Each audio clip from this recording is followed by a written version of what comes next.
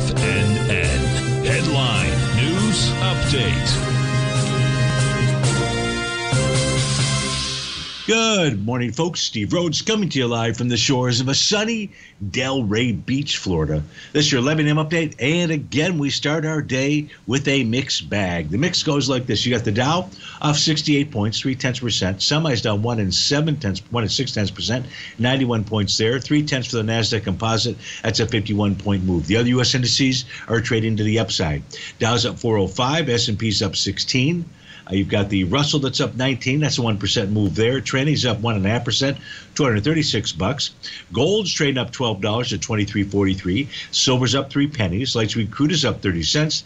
Natural gas up a nickel. The 30-year Treasury is basically flat. Print out 119.21. Let's figure out what all that means by looking at that 9-panel market update chart. We'll begin with the ES Mini. The ES Mini has a TD9 count top, with price consolidating with inside its profile. Now, we've got two different sets of profiles. Sometimes that happens. This one here still priced. This has a bottom profile level at 55.12. My other system has 54.93. So here's the if you were to see it close below 55.12, know that there is support at 54.93. If we take a look at the spot volatility, it is trading just above its 50-day exponential moving average by 1 penny. The 50 days at 13.33. Right now we're at 13.34. So watch that 13.33 level. Price closes above it. It starts to provide sellers with the edge. If we take a look at the NQ is trading below the profiles generated by, and it's got a T9 count top, is generated by my e-signal system. By my Ninja Trader system, same data, has profile support at 19.802. So 19.802, even Steven, is the key level for you to watch and observe.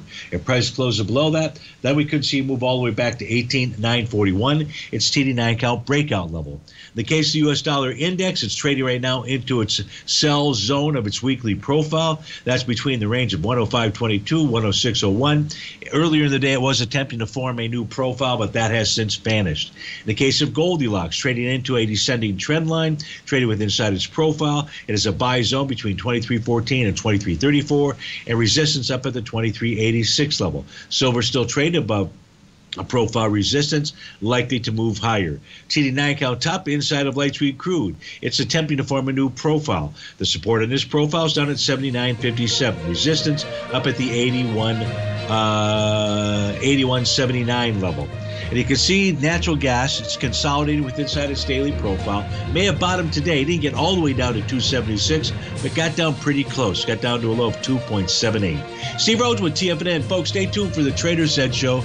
We're about to start your Monday. Have a magnificent one. Thanks for joining us. We'll look forward to speaking with you again soon. Take care now.